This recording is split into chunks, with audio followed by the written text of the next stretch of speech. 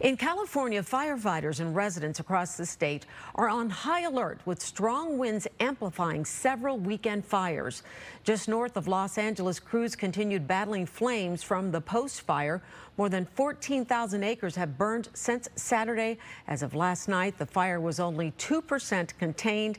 In Sacramento County, the Excelsior fire triggered an all-hands-on-deck response to try and prevent more dry brush from igniting.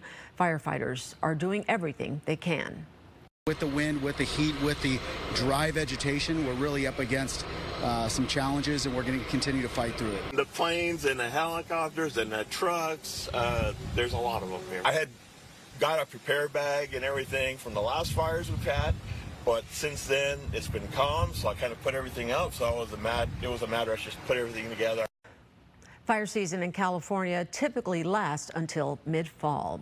Some new video shows the frightening images from those wildfires. This footage is from the Post fire, and you can see the smoke rising and going across a nearby lake. The smoke giving off an orange glow from the light.